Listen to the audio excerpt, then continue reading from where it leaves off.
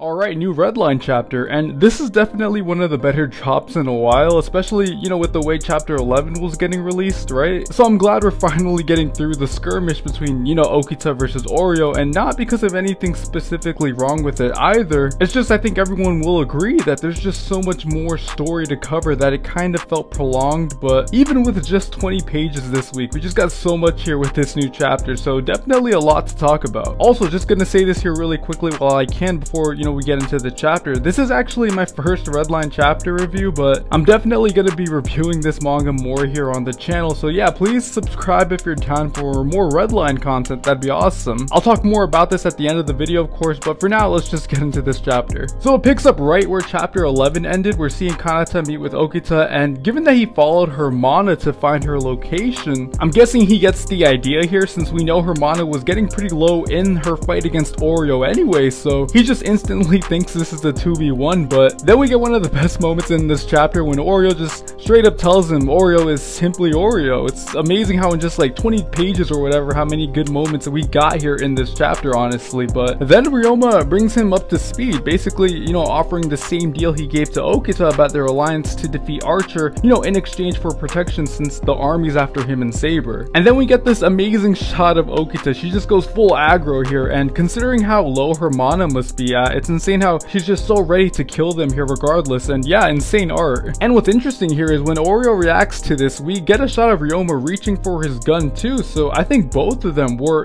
prepared for the worst here if Kanata was actually going to use the command seal. And then right before we could get Rider versus Saber round 2, Kanata, just decides to go ahead with the alliance, and dude, the face Okita makes here when she hears this is just so good, like her eyes are just giving a full-on death stare. And I think this is really interesting because I'm curious as to where the story is going with this. Like, I wonder if she's now gonna feel insecure that he agreed to this alliance, like if she's thinking, oh, now, my master thinks I'm not strong enough to protect him, let alone win the grail. Because I don't think she's necessarily angry towards him, considering that even after Ryoma thanks him for agreeing to their alliance, she's still just standing there with this dead look on her face. So if I had to make a guess, I think it's probably out of humility that we get this reaction from her. And I could be wrong here for another reason, and it's that in chapter 11, when Oryou described her to Ryoma, she just tells him straight up that Okita isn't human, she's something entirely different, and abandons the plan to, continue their negotiation. So who knows, maybe it's both. Maybe there is something just very blood hungry about her that makes her almost inhuman like Oryou noticed, and I can definitely see this playing a big part in their alliance. And honestly, it's a good parallel to who Archer is, since it would make them both just,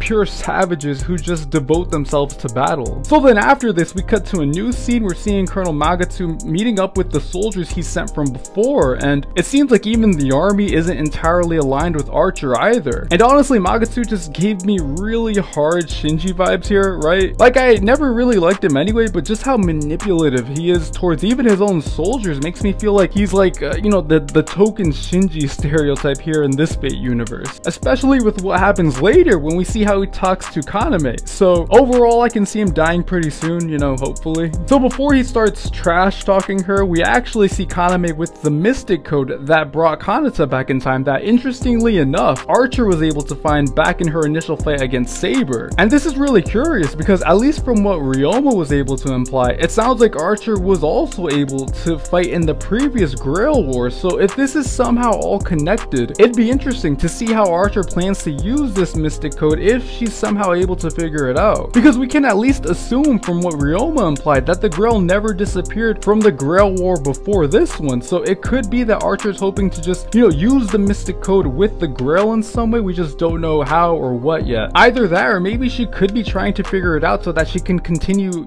existing even after the Grail War is finished, since we still don't know how she's been able to exist during the time before, this current Grail War started. So then after going full Shinji on her, we finally see, after all this time, Nobu make her big return. And I get the feeling she heard everything he was saying to to Kaname, and it really wouldn't surprise me if she's even also aware that the army isn't entirely loyal to her either. Because it's not like Magatu's even trying to hide the way he treats Kaname. I mean, he ends up, you know, getting caught in 4K like an idiot, but I think Nobu's playing it smart here. I think she knows that for now at least, she needs to rely on the military until, you know, she no longer needs them and can get rid of Magatu and everyone else who isn't on her side. Especially since Nobu and Kaname give me like heavy Ryder and Sakura vibes, so I feel like they're both at the very least on good terms with each other, where Nobu can, you know, acknowledge Kaname as a worthy master. So after showing up, she just passes him by, doesn't even acknowledge him, but tells him to come by tomorrow so she can show him what she's been doing on her own. So it sounds like this can have something to do with the Mystic Code, but again, I really don't think Nobu's gonna give him everything he needs. At least maybe just enough so that no one suspects anything about her, so that, you know, she can continue doing whatever she wants without the army checking in every time. And like usual, this just angers Magatu since she straight up disrespects him. And then after all this, we get back to Kanata and the rest. We're seeing Oryou trying to heal up Tsukumo, I think, or at least that's what I'm guessing, but they're all here at Ryomu's detective office except Saber, so hopefully the next chapter picks up on this so we can touch back on what Okita's reaction is to all this. Alright guys, so I'm gonna leave it here. Thank you so much for watching, and like I said at the beginning, I will be doing more Redline chapter reviews and just more Redline content here on the channel, so if you're interested in that, please subscribe if you're down. That'd be awesome. Leave a like if you enjoyed the video, and yeah, thank you so much for watching guys. Have a great day.